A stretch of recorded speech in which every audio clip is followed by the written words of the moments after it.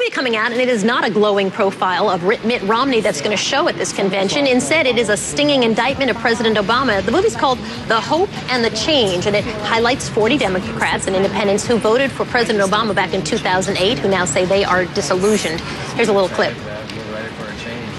The party's over. The smoke is cleared. He didn't come up with any solutions. He didn't make good on any of his promises. Our credit rating went down.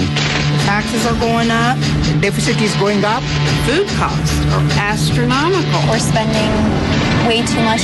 He promised a change, and we all got full. The film was produced by Citizens United, which is a conservative nonprofit advocacy group, and the writer and director of the film, Steve Bannon, joins me now. It's nice to see you. Thanks for talking with us. Certainly appreciate it. What a film. Well, often Citizens United, we know, funds a lot of ads, and that's been a real strategy during the election on both sides, right, to funnel a lot of money into attacking the other guy through an ad. Why do a full-length film?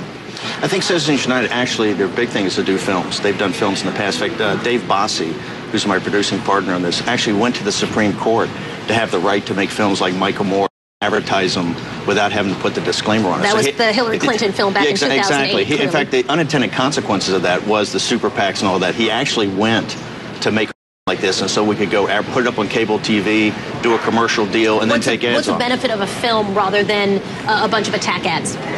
I think a film gets, I think in this film, what we did is we've taken a year to go. Last year we had this idea, let's go, we thought in the run-up to the election, the key people would be people who voted for President Obama, Democrats and independents who are either leaning towards not voting or leaning towards not voting for President Obama.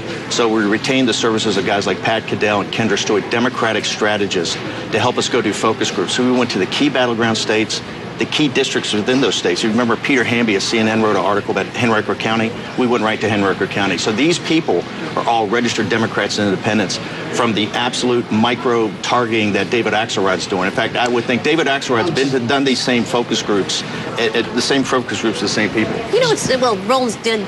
Go ahead, Roland. I'm just curious, how do you deal with folks who lie? So, for instance, when I heard one of the women say, "Oh my God, taxes have gone up." When you look at the stimulus bill, actually, the 40% of that were actually tax cuts. And so, when you look at analysis, of what has happened, taxes have actually.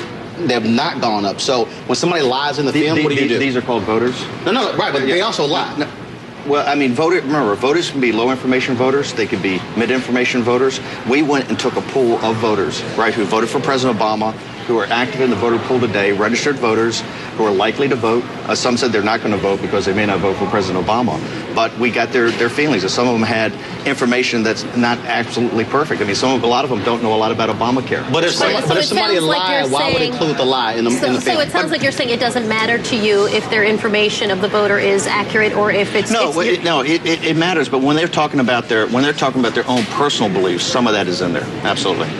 So, but taxes going up isn't a personal belief; it's a fact, right? Well, it was a belief of hers. So you talked to the 40 voters in the film. What was the common anti-Obama sentiment from these 40? The common anti-Obama sentiment. By the way, the film starts off initially. It looks like the Obama campaign film. We go back to 2008 when they had this great emotional pull to him. I think it's that. He didn't fulfill his promises. I think they felt he was going to focus on the economy, focus on jobs, focus on, making the American economy stronger and really focus on getting them back to work and uniting the country. So I think when you talk to them, they feel the country's more divided than ever.